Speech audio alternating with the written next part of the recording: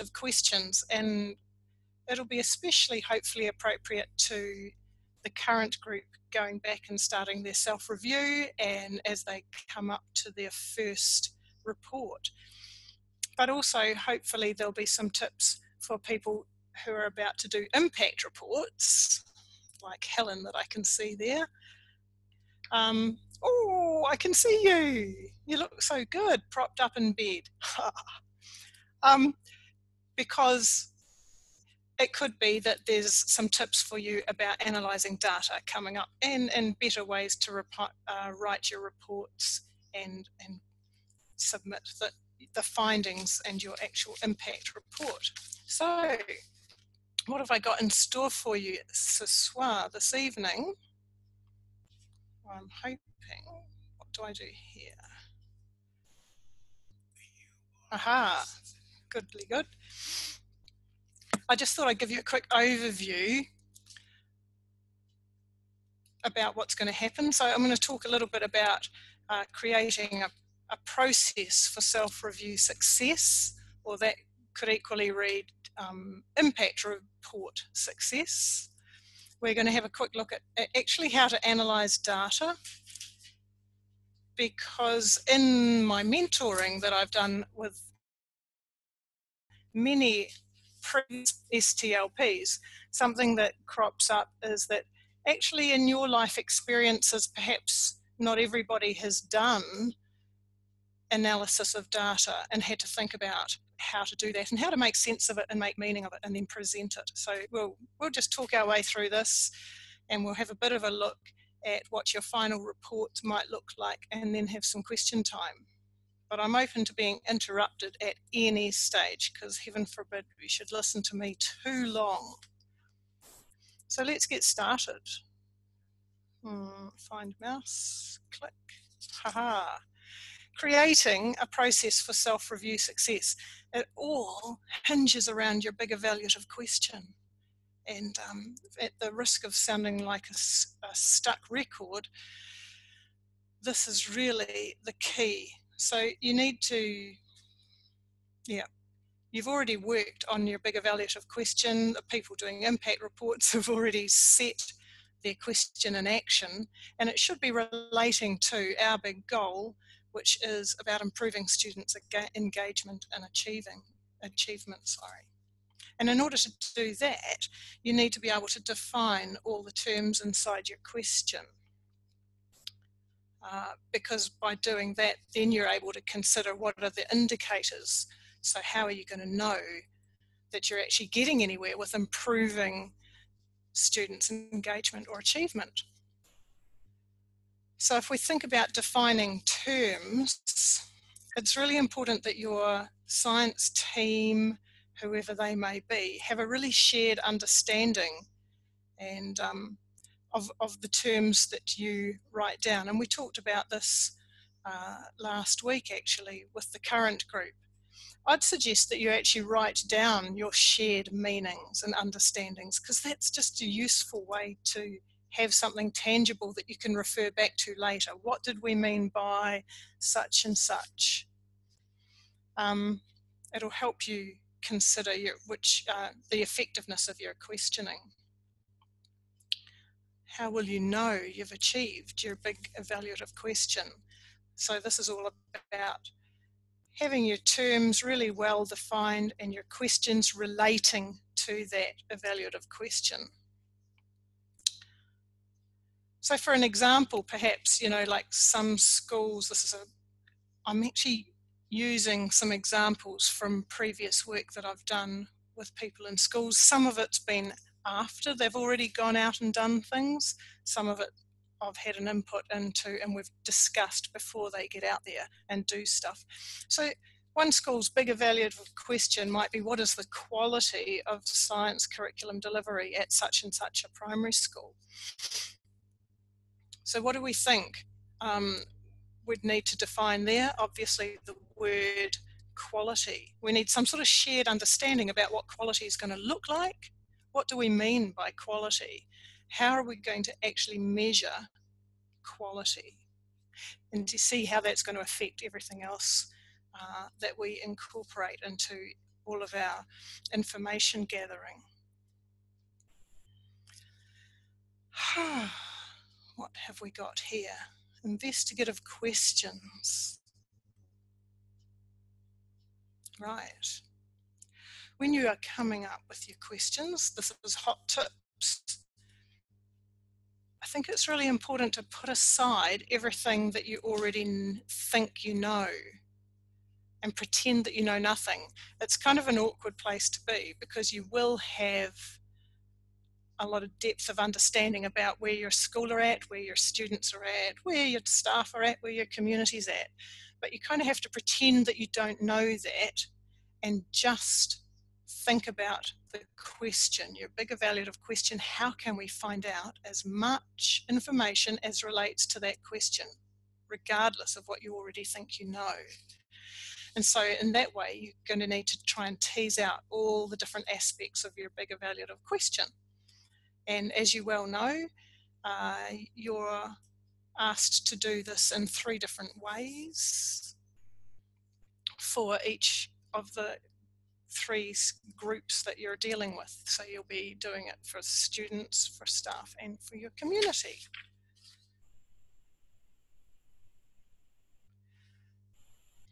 I wanted to talk for a few minutes about designing research tools. Sorry, the pauses are as I'm becoming familiar with it. I didn't practice this through, you know. This is just like, oh yeah, what did I mean by this? What did I mean by that? I'm very sorry. Am I? Yeah, it's a strange situation. Yeah, because you're just talking to yourself. I'm not getting any crowd feedback. I can't see. I can't see if you're yawning or you're smiling or whatever. Anyway, there are lots of ways to gather information, and I think it's quite important. Perhaps now we could let everyone come on board, Michael, and throw some ideas. If you're going to be trying to gather information from your students, your staff, or your community, how might you do that? Do people want to write ideas? Okay, I can't actually see the chat, so you... Right. Here's my mouse. It's not showing me chat. I can read your chat. What a... Right. So we could use a Google Doc to gather our information. Thank you, Gillian. I'd like a Google survey. Oh, excellent. Interviews, focus groups. Now we're cooking with gas. Yeah, it feels slightly more interactive. Thank you. Face-to-face talking. Fantastic. Yep. What else? Yeah. What else could we do? Here they come. The dreaded survey. Buzz groups. I like the sound of that. Very good. Very good. Yeah, so you're onto it and you're already, like well and truly thinking of a variety of ways. Gathering some data itself. Well, we're going to move on to that in a minute. So I brainstormed with myself. Oh, look, we're away. Watching students. I really like that observation, watching students. That's quite a powerful way, and we'll have a look at that later on. We've got a lot here about students. I wonder how you gather data from your peers. Absolutely. I think some of that face-to-face, the dreaded survey. Yeah. Oh, hi, Anthea. And also like interviews. I know, speaking of interviews, gathering information from your staff. I know that Anthea has recently spoken one-on-one to all of her staff. Waving. Yeah, absolutely. Cool.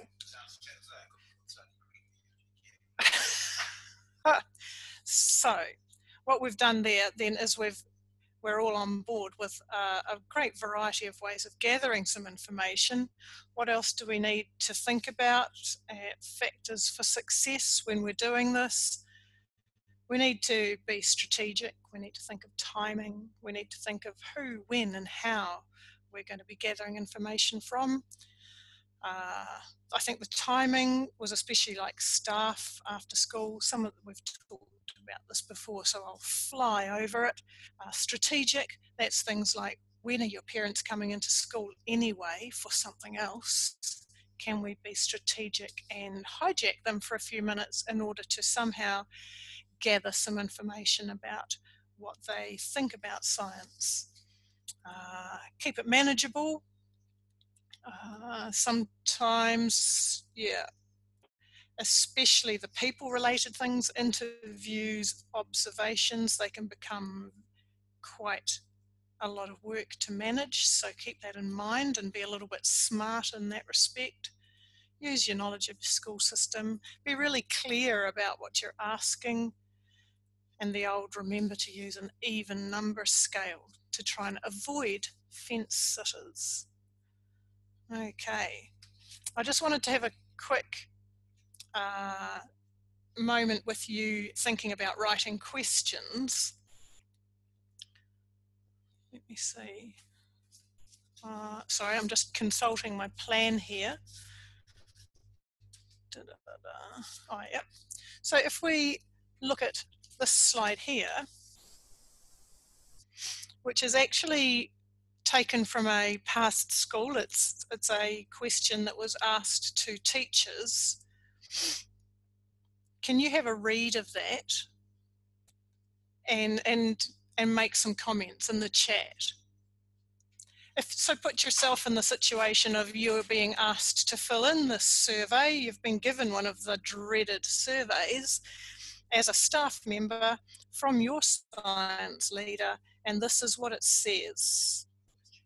This is one of the questions in your staff survey. Yeah, let's get some feedback going. What do we think about this? Michael, I'll read your screen.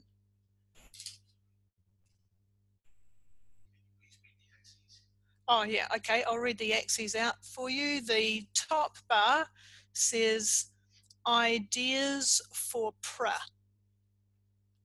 which I'm assuming is ideas for practicals. The next line says online resources, I'm assuming. The third bar down says the nature of science.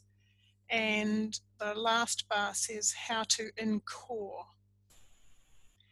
And I think it means how to incorporate science into your program. So I'm sure you'll have some comments about this. What do you notice? Too big a question. Fantastic. That's the way, Gillian. It's a really big question, and it's also quite guided. Like myself, the word "you're" there, which is not appropriate. Yeah. But then I'm an old. No, Michael. Don't we know that you're older than us, but that's not that doesn't matter. Read the question out loud to yourself, just wherever you are now, and see how it sounds. I always do this. What have we got? It already assumes we are not effective. Aha! Thank you, Redcar. It assumes that we're not effective. Yes, there's a typo. Okay, so we're learning some things here. If you read it out loud, I've tried to do this, see how it sounds to you. What do you feel you need more upskilling in to become more effective teaching science? Yeah. So something to learn from this, and why I've put that there, is when you're writing questions, which was the focus of this slide, get your grammar right, get your spelling right, and read it out loud to yourself to make sure that it makes sense. Okay, that's stage one. Then think stage two, what do we actually want to know from this question? And as Gillian pointed out, it's really, really big. And Helen's pointing out each of those bar areas is really too large as well. Okay. No, there's nothing wrong with grammar nerds. uh, because what we're trying to do here is present a professional approach. And I think that is also something that's really important right throughout this process, that you're trying to present a professional approach to your leadership in science. And so as you present things to your staff and students and community, that should all be pretty professionally done. And if that means that you need to get a friendly set of eyes over it to help proofread and manage that, then that's exactly what you should do. Yeah. And yeah, cool. Moving on. Oh yeah, sure. Are there answers given that the people have to choose from, or is it or was it an open-ended question? This is actually the question as it was given, so it was guided into these four. They had these four things to make comment on. It was very prescriptive. Yeah, it wasn't an open-ended type question. Okay. Yeah, so things to consider are, how will it contribute? How will this question contribute to answering your big evaluative question? Will it provide good information, as much info as possible, good concise information? Is it clear? Oh, look at that. I did that especially for you, Michael. Is its grammar and spelling perfect? Cool. And are you asking just one thing and not having multi-level questions? Mm-hmm. You're asking a single, simple questions, easy to understand. Oh, absolutely. Yep, absolutely. So at this stage, I'd hoped to be able to insert a little film clip to give myself a bit of a break and give you something more entertaining than me to watch. But there's some technical glitches with doing that through this sort of session. So I've put a link to that video down in the bottom left-hand corner of this slide, which will be shared with you afterwards. And we can send the link. I can email you the link. Yeah. It takes a light-hearted approach at comparing qualitative data and quantitative data. And it's quite important that you have a pretty clear idea really about the differences between quantitative and qualitative. But I'm going to let you, I guess, read up and do that as a homework task, more than something that we're going to labour at the moment. So that moves us on in our process for success down to analysing data. So this is assuming now that you've written some really effective questions and done some effective information gathering around your big evaluative question. You've got a whole heap of information and now it's time to analyse it. And so this starts with a mantra that I wrote down the other day from Jen on Thursday at our Principals Day. Thank you, Jen. Full credit there. Collation is not analysis. So to merely, in your report, give the results of bar charts, just to present bar charts in a collated way is not the same thing as analysis. When you're doing analysis, you're going to need to keep a really open mind to what the results are telling you, not to what you want them to say. And I know you know that. You want to be able to identify things that are positive, what's going well. And I would expect that there will be some things that are going really well. But also there could be some negative things, some gaps where things aren't quite happening. And there might be some interesting things as well that need further investigation. Or that you're not expecting. Yeah. Yeah, exactly. Things that you're not expecting. It's a mindset that you kind of have to put yourself aside for and be very technical about, in that, yeah, try to keep an open mind, try not to dismiss results that you don't like. Sometimes happens. These tips come from me working with a variety of people over a number of years. Try not to make excuses for results that you don't like the look of, or that don't quite tell the story that you're hoping for. Just let them tell their own story, because, well, for the current group at least, they are your baseline data. For the people doing impact reports, I'm sure that they will be just amazing. You've done as much as you can in the period of time that you've had in your situations, and when it comes to measuring that, there will be improvements. Okay, and just, you need to be relaxed and be sure of yourself, gather your information, and then you'll be able to compare it back to that baseline data that you gathered all those many months ago.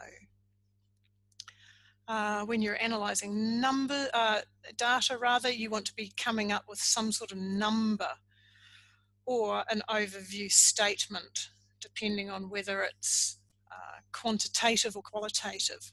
And we're just going to have a wee play around and a look at a couple of examples of that based on things that I've seen before.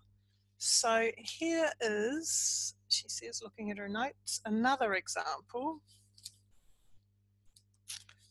of quantitative data. When you teach science, how do you teach it? Okay, and there's a bar graph there. What do you think that that's telling you? If we were trying to analyse this, because we're up to the analysing part now. So what can we learn from this? The bars down the side say, the top bar, first bar, says as a standalone subject.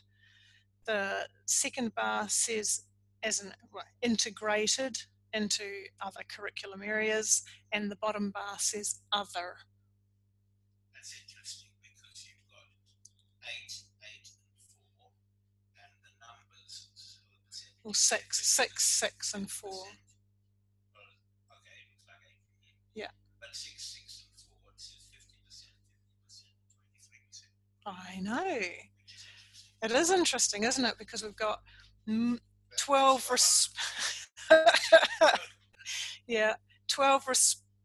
people responding to this one, and so some of them have been able to, through the design of the question, clearly they've been able to respond to more than one of the bars.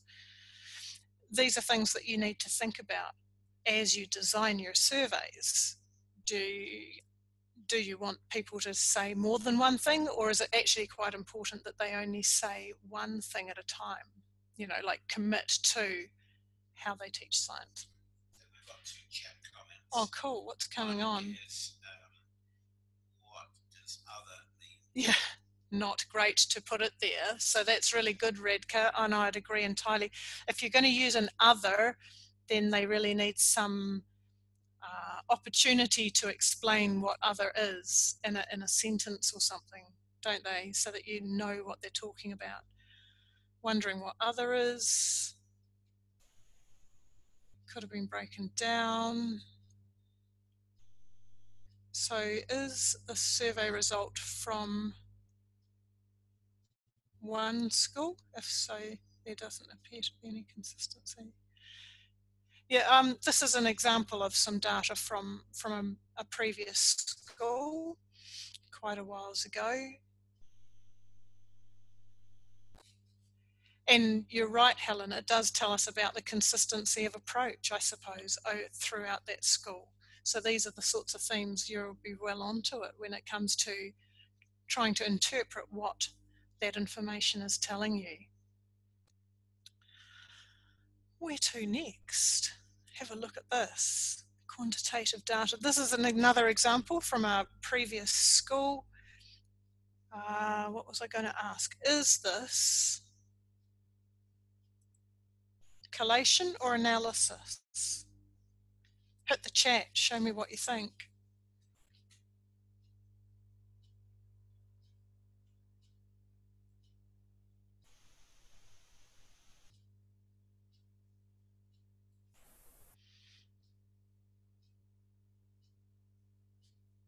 I've had 3, 4 responses. Thank you, Jen.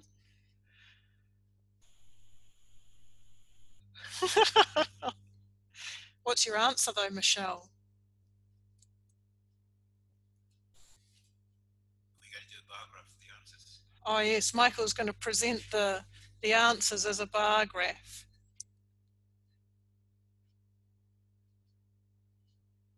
Fantastic. Yeah, so this is merely collated results here, isn't it?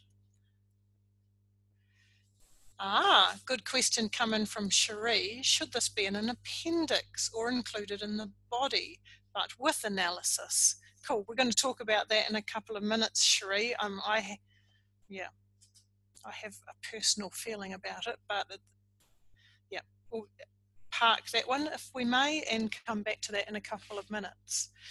Fantastic. Moving right along.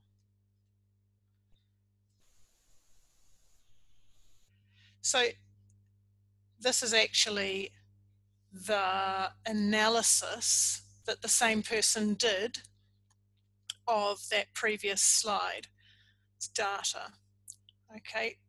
And they didn't share it all with us because they must have done it and been able to tell what each year was responding, because they've managed to analyze the results into year groups here. So fantastic. And this is just modeling to you what an analysis might look like. So analysis of the question, how often is science taught and by who? They have discussed what the results of their information finding, their survey found, and specified about variation and what each year group, what its strengths and weaknesses are.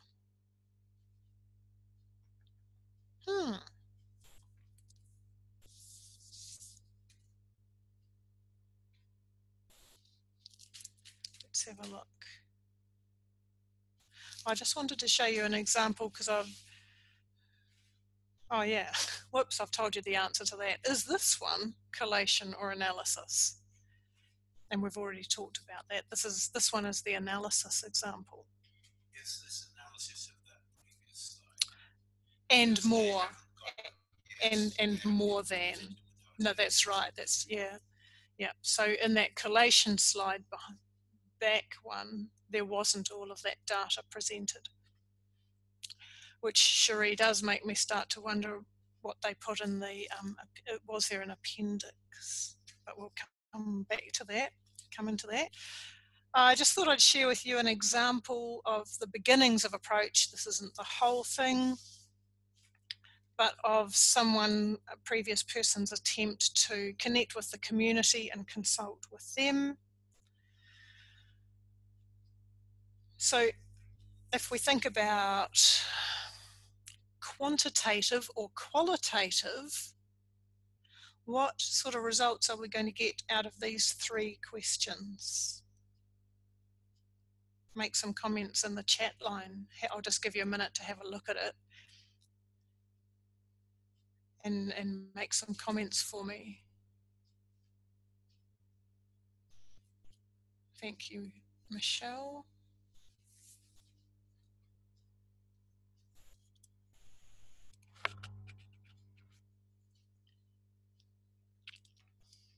Helen Duff, do you want to be Helen 1 or Helen 2?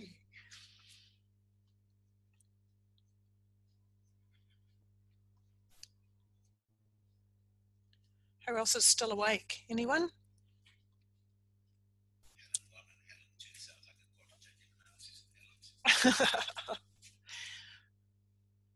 Michelle's onto it. I agree that the first 2 questions there are quantitative, and the last one is more qualitative. So I just wanted to show you an example, partly modelling the community work, consultation work, but also modelling where you could be using both quantitative and qualitative. Yes, I notice that parents don't have a space to say no science talk at all. Yeah. So we've got a lot to learn from all of these all the time, whether or not you'd want to include that, whether or not perhaps it should have had a space for it, and we never talk about science at all.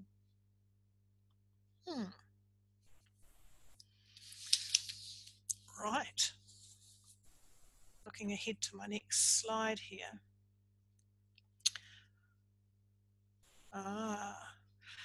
It's about making meaning. So this person had done some videos of the kids actually doing an experiment, and she was observing as well, but she just videoed it as a backup in case she needed to go back and check out what she'd written, what she'd noticed. So she did an activity, and I think this is the one.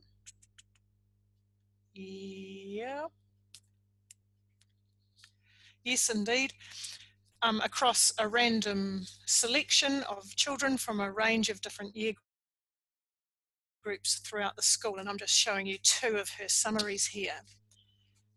And so she set herself up with a strength, weakness, interesting sort of chart so that she could make some notes about what was going on there.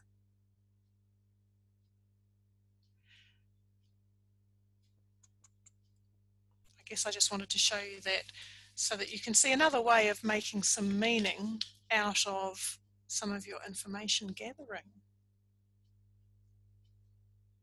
And so this is more of a qualitative approach because she's making some subjective decisions about what she's seeing. But she's finding out some interesting and useful things. Where do we go next? Right, so I wanted to show you,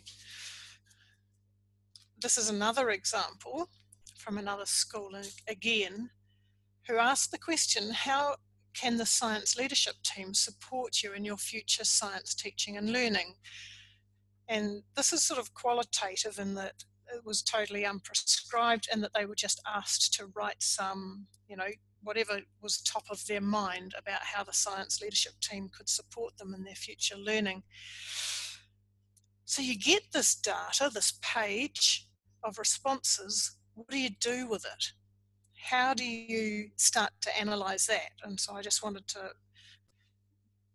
maybe you all know, but I wanted to show in case you're not sure, rather than just picking out your favourite quote from here and going with that, how can we turn this into a slightly more robust piece of research where we can get some themes out from it and talk about those themes in our analysis and then therefore in our conclusion and where to from here. So I tried to do this video this afternoon of myself actually doing this so that I could embed a little video, but that didn't work. It was very awkward, and then I ran out of time. So to try again once I had more staff at home. Busy waiting all day for someone to get home to video me. But this is my approach, and I'll just talk you through what I do. When I get a list of responses like this, I start at the top and read the first one, continue staff PD and planning. So I set myself up a chart. This is all about support. At the top, there were 17 people responding. The first one mentioned that they want more PD, and they mentioned that the staff planning. So I start to set myself up a chart. Of course, I don't know yet how many columns across I'm going to need. That just evolves as I do it. So I start over there on the left and I set myself up, I write PD, and I give myself one tally mark because one person so far, that very top person, has said continue staff PD and planning. So I also give myself a tally mark in staff planning. Then I read the next one, PD. So I give myself another tally mark in PD. Next one, showing examples. Okay, so someone in my team, one of the staff want more examples. So I give myself another column here, show EGs, and I give it a tally mark. Next person, PD around following the competencies and nature of science. That is training teachers to use these in their practice, model it to the students and see the students apply it also. Teachers need to be shown how to design, plan and resource engaging science activities. My goodness, this person there's a lot there, isn't there? I know, oh whoops, too far back.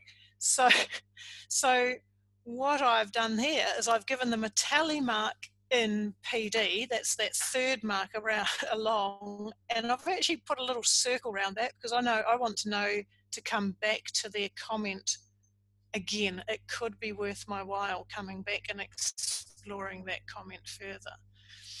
Back to the list, where are we up to? Staff meeting PD before each science unit, opportunities for teachers to observe lessons and sharing of resources. So this is where that observe lessons columns crops up with one tally mark, and sharing resources gets its first tally mark. So you can see how it's an evolving method, and I just make my way across the page, adding new columns as I come to new comments that tell me something different. And by giving them each a tally, I won't torture you by going through the whole list of them here. But if we had gone through the whole list of them, this is what we would end up with. So we'd end up with a whole heap of squiggles on a piece of paper, 10 of them related to a desire for more PD, 2 to staff planning, etc., etc. So you can total them. And then I start to think about what ones might relate to each other. Are they kind of related? So staff planning, the people who talked about staff planning were also interested in sharing resources. So is there some commonality there so that I can further identify a need that I might be able to provide for in the future? The integrating, the people who wanted help with how to integrate science, I thought that relates also to perhaps PD, as does the people who thought that they were weak in their own knowledge of science. That could be something that I address through PD. And also the examples, or showing examples of how to do things, that could definitely also crop up in PD. So you can see now that PD potentially has gone from having 10 people that were interested in, wanting PD. We could add even a few more there because of the specific way. Oh, we've got some comments coming through. Oh, yay! Thank you, Michelle. Oh, yay. Thank you, Helen, 1 or 2. I'm still not sure. Fantastic. Yay. So, yeah, this is the Bridget approach to doing this sort of thing. And it works really well for all sorts of this qualitative data, whether it's interviews, whether it's lists like that this person got from here. So I thought it might be useful. I don't know. Is it useful? Do you want to spend 2 minutes yourself with a scrap of paper in front of you looking at this sample here? This is a different question. Grow. What could we improve in science teaching and learning at our school? Do you want to just have a go at what would be your first 3 headings as you make yourself a chart for that? We don't need to do it all the way to the end.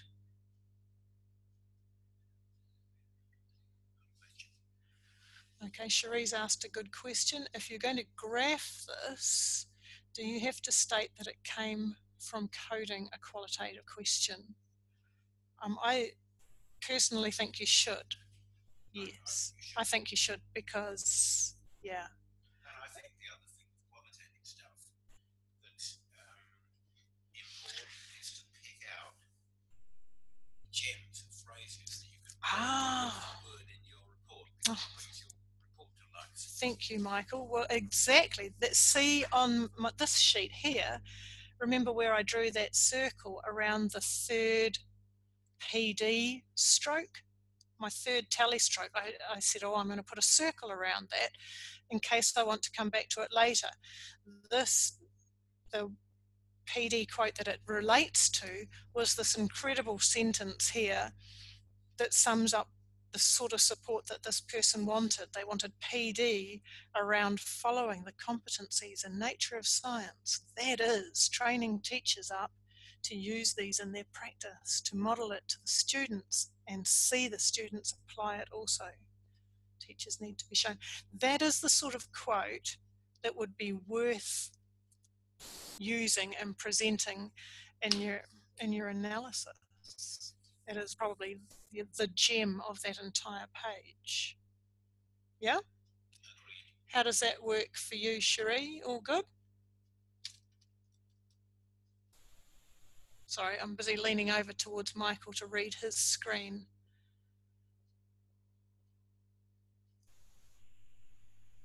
Cool. I know you can all read Jen's comments too, so she's giving us the big thumbs up for that sort of approach and for saying that it came from qualitative comments if you're going to present it as a graph, because it just, yeah, increases the robustness of your whole system. Brilliant. Could we have the surveys as appendix? Redka, I'm not entirely sure what you mean by that. What I would guess that means is that your research instruments, your surveys, oh yes, whatever, yeah, you have, so you've got the questions that you're asking. Yeah. The appendix to your document. So that's something that I parked earlier from, was it, I think Cherie asked, should you be putting that collated responses into your report? And I parked it because I was going to get to report writing in a couple of minutes, Radka. But yeah, I'm just going to spill the beans now and say my personal approach, and it's not the only approach by any means, because you're not wrong to include your results in your report as part of the body of your report. However, when I read a report, I want it to be really succinct, and I want it to tell me what I really need to know and not bog me down with extra stuff as a consumer of that report. If I want more depth, then I want to know that I can find that depth further on. So I would consider just personally speaking, that your results, the collated data, should be, I would always put them myself in an appendix, but I would put my analysis of them in the body of a report. What have we got going on over there? Oh, private, okay, I won't. Okay. Yep, so I thought, yeah, how did you have a go at modelling that? I'm sure you know what to do. You've seen me do it once. You guys would be terrific, I guess. So if we looked at this and we were setting up another chart, making sure there are enough resources for practical activities. My first column would read resources, and I'd put a tally mark. My next one would be PD, my next one would be modelling. And if we were to continue that on down throughout all of the responses, we would end up with quite a lot. I've actually done this, I think, with this person, and there were, again, a lot of PDs came up, and then we could talk about how much we could quantify that, and also a lot of resources. Yeah. So there we go. Moving on. Whoops. Just flicked my mouse across. This is another method that somebody used when they were analysing a video of some students who'd done an experiment. This was just a system that they set up for themselves to help go through that video footage and make some sense of it. So again, we're talking qualitative data that they're trying to make meaning out of in order to analyse it. Exactly what they meant by not engaged, somewhat engaged, neutral, somewhat eager, very eager, I'm not sure. So it's far from perfect, but I'm just sharing with you this sort of approach. So then they went on to rank the different participants in a variety of areas. Okay, so that's a sort of thing that you could use also. I know it's a 5-point scale. There we go. First thing wrong, it's got an even number. Not ideal. An odd number, not ideal. Thank you, Michael. Yeah. So, do we have any people, do people feel confident about how to analyse and make meaning from the information that you gather? How are we going there?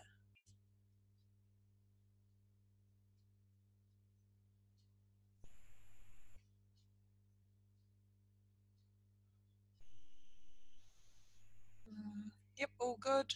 Goodly, goodly, good. Cool. So really the last part of the presentation tonight is about report writing. And I haven't consulted any of the official documentation actually, Jen. This is just me going off my version of logic. But I think the first thing that you'd need is an overview statement about the school and its situation.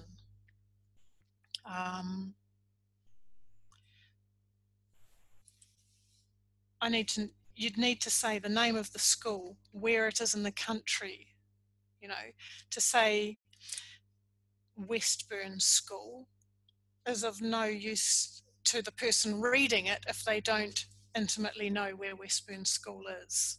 So name of the school, the location, the decile rating perhaps. What is really, really useful is the role and the staff, because that lets the reader just get their head around how big a school are we talking here, how many staff have they got, how big a community have they got around them, that sort of carry on. Oh yeah. Michael's saying gender. Is it a single sex school or is it a co-ed school? More really useful overview information, just so that, like I say, the reader can get their head around it. As Jen has said a couple of times, I believe, you know, although no one from MB has yet ever asked to read, I don't think, any of these reports themselves, and she and Janine summarise them for all of the milestone reporting. It is possible because the reports that you submit are reporting on a government-funded program, and it is possible that someone else would want to read them. So that's why it's really important to give an overview of your situation so that the reader, assume the reader knows nothing, basically, and you need to set the scene. Please share what is your overarching evaluative question. I've actually proofread a few of these where it's not been clear at all. And the whole report has been written and hasn't actually shared what that evaluative question was. What is the purpose for all of this information gathering, for all of this thinking and making meaning? What were you aiming for? What are you aiming for? Methodology. So how have you gone about seeking this information? What combination of surveys, interviews, observations, videoing, activities, etc., have you done? And are we going to read about in this report? The results. I did. Right, and the methodology, the numbers of people involved. Okay. So if you could add that in, I'll add it in on my notes so that I can fix it. Number of people involved. The next part down, I've made a mistake and I've just copied and pasted the last one, and I'm sure I wrote something for results there. Anyway, what would I say? Ignore what's written there and pretend that that orange bar has something else written inside it. Let me see. It would be something like a collation of the data that was gathered. So and the results wouldn't be, I'll switch my microphone. Michael's. So the results section isn't just your raw data, it's a collation of the data. So it's maybe charts or whatever of the actual data that you've brought together, that you've collated, and then that's the raw material for your analysis. Yeah, and this is where I'm saying, yeah, that makes sense. This is where I was saying that it would be my preference actually to take the results out of there and pop it down in the appendix. That would be my approach.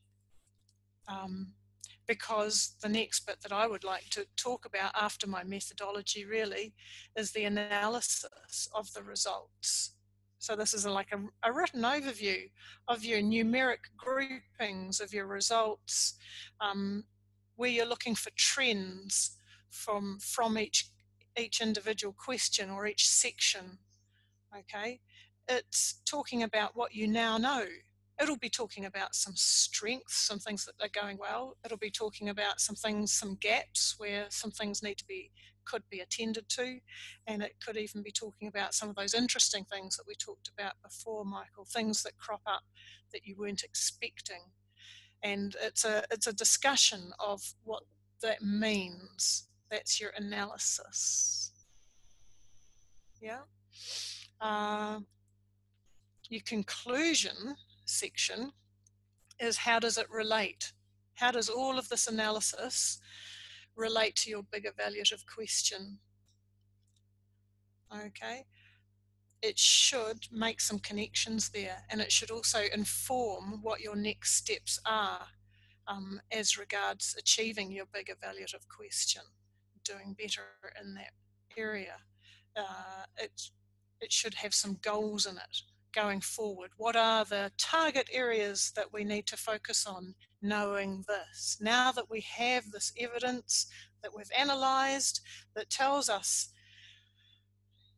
where our strengths are and where our gaps are, it's very clear that if we want to be more effective from our big evaluative question, then our next steps need to be this, this and this. And we need to be, as a science leadership team, delivering PD, focused PD around whatever it might be. Say it was a weakness in critiquing evidence,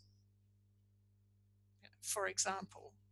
And so you should be spelling out there some of your SMART goals and directions that you're going to journey on for the next few months, 6 months, year before your next impact report. Does that make sense? I hope that makes sense. Yeah, because that becomes the direction. There's no point in doing PD on things that people are already good at or strong with. So that's the whole point of this. And then your appendix will have your raw data, your collated graphs, charts, links to any other relevant material, and any references if that's appropriate. But remember, it's an official report, so things like photographs of children having a very happy time doing science aren't really relevant to this report. This is just presenting what you've done in your review process. How does it? Oh yeah, go Michael. Is your I'll stick my microphone Michael's on. My thought is that in the appendix, it's also really good to include your research instruments like the questionnaires that you use and so on, because we've seen from some of the examples that some of the questions are a bit odd, and they don't necessarily, the answers that are presented don't necessarily relate very well to the questions. So putting the research instrument so that people can check and say, yes, well, that's a valid question. It actually asks, it actually follows up what you're trying to evaluate. And I guess I don't agree with Bridget, actually. I think that a judicious number of photographs of kids doing stuff is part of the data and could go into the results or the analysis, just as an example to show that, hey, yes, we are getting success. And I think a picture speaks 1,000 words. So I disagree there. Isn't that wonderful in life, eh? It's good. It's all right to disagree. Yeah. So really, that's the end of my little presentation as regards my whirlwind trip through writing effective instruments, making effective instruments for gathering information, analysing it, and writing a report. Have we got some questions? Oh. We can put the, you can unmute, ask people to speak to in a minute. Yeah.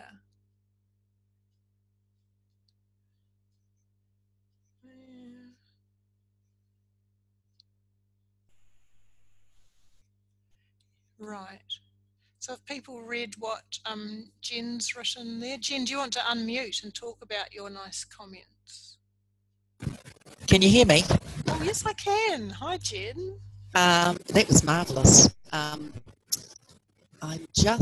It was great tips. I think the thing that might be of interest to the people listening is that we initially, when we set up this process with STLP, we were hesitant to be this directive in terms of analysis and report writing and collation, because we made the assumption that your senior management know how to do this.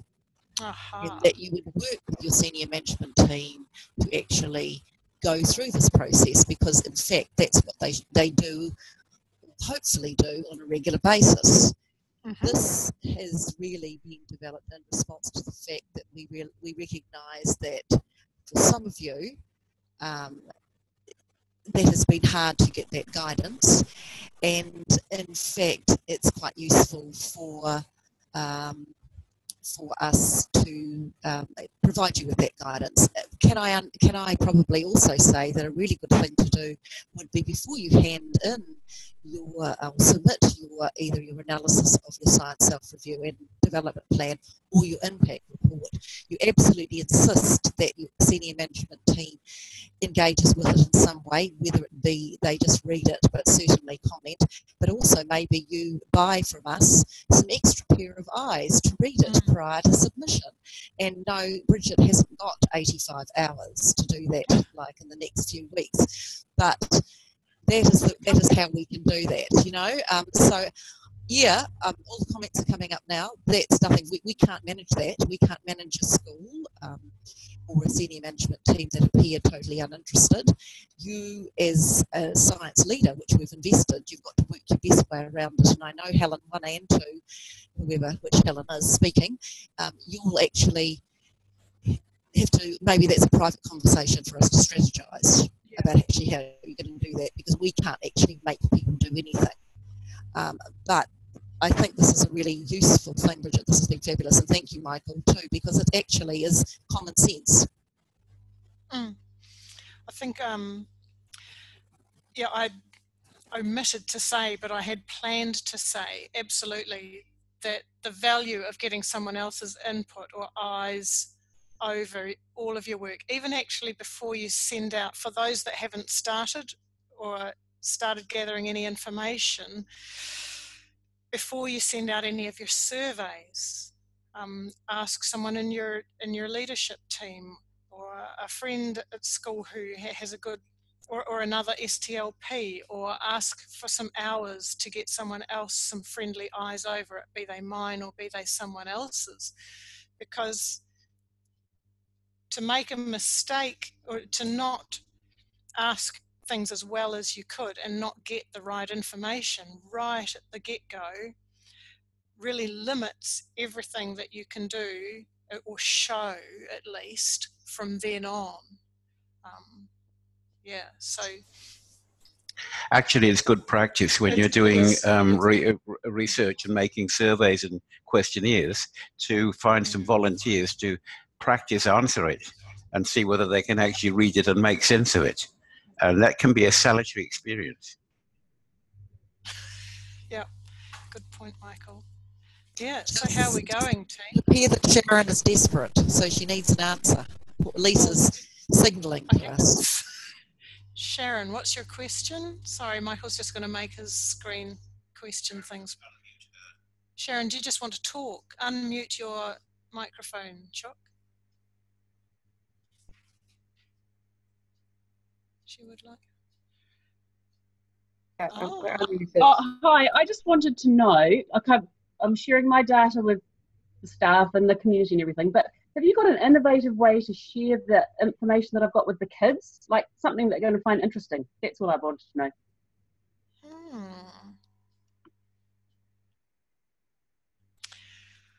Not something that I've thought lots about. I think you guys are the real experts at sharing information innovatively with your children. Yes, but I'm out of ideas. Sorry, what was that?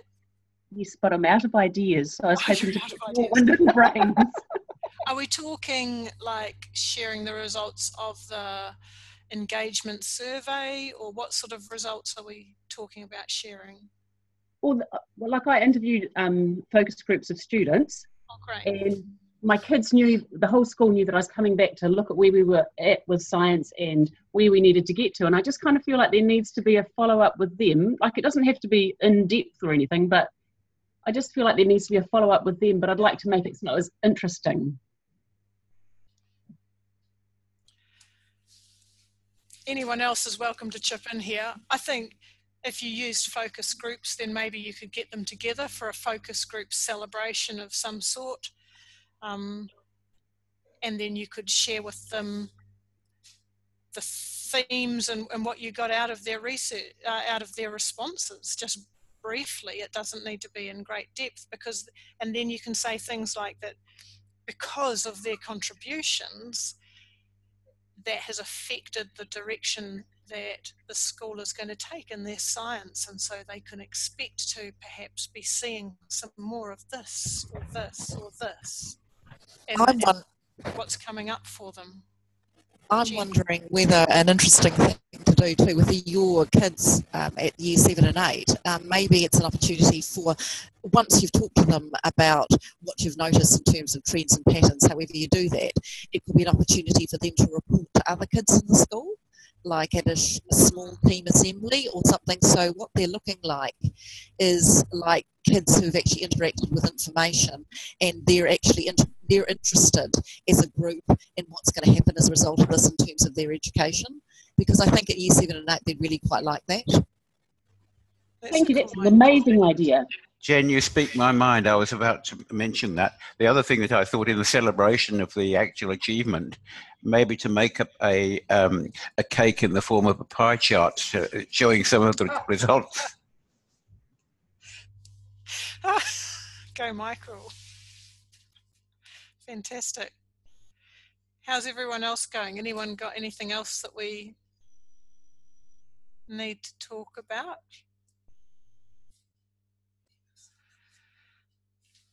Yeah.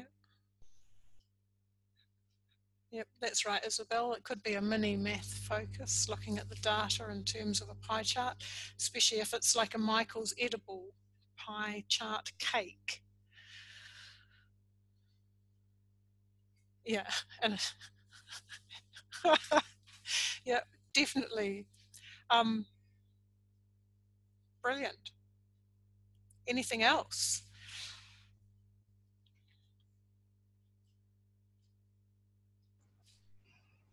I think we're there, aren't we? I'm there. I'm there. Have we got any more questions or comments or thoughts? Because I'd like to thank Bridget, if we haven't.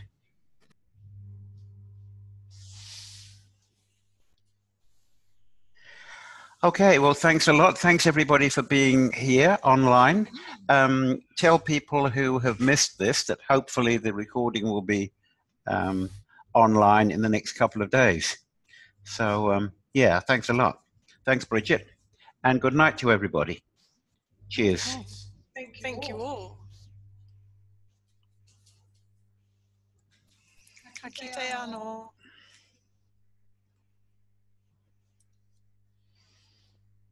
Ka kite.